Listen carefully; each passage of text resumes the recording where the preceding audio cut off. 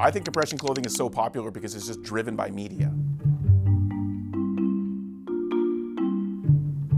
Runners are looking for the next best thing always, and this just seems to be flavor of the month that's been hanging around for a couple of years. My name is Dr. Ferber. I hold a PhD in biomechanics, which is the physics of human movement. Compression gear is any article of clothing, whether it be shirt, pants, socks are the most common form of compression clothing, where it constricts the body. It's trying to either clear blood more quickly from areas, or it's trying to prevent injury in the first place by not allowing the body to move in specific ways.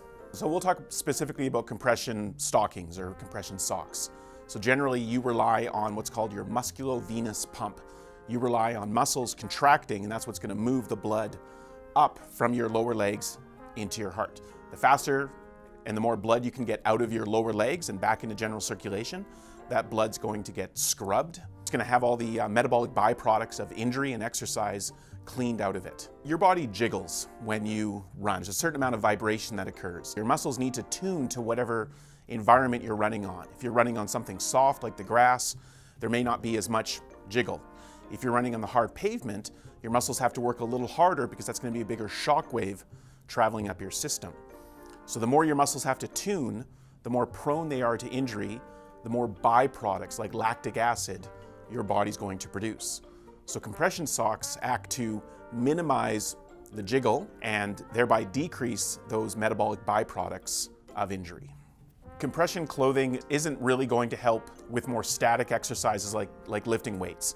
They're more designed for dynamic activities such as running, impact activities. There's no real science behind the physiological effects of compression clothing. And there's been a few dozen studies. They're very small in size, meaning they're only involving a few dozen participants, and the results are mixed. So for every one study that says there are benefits to compression clothing, there's another study that says there's no benefits, and there's another study saying that it might actually be harmful to you. So it's all across the board whether or not compression clothing is actually beneficial.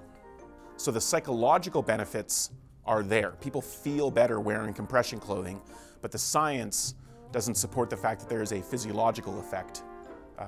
So if somebody's wearing them in the gym to lift weights, for example, they may just feel that it helps them to perform, to lift that heavy weight or perform whatever goal they have for the day. It may just be that little extra that they need to help recover from their injury or prevent injuries as well. Have I used compression socks?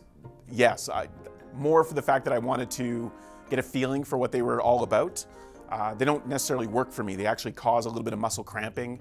I've tried various sizes, various styles, but for me personally, anecdotally, I just don't like running in compression gear at all.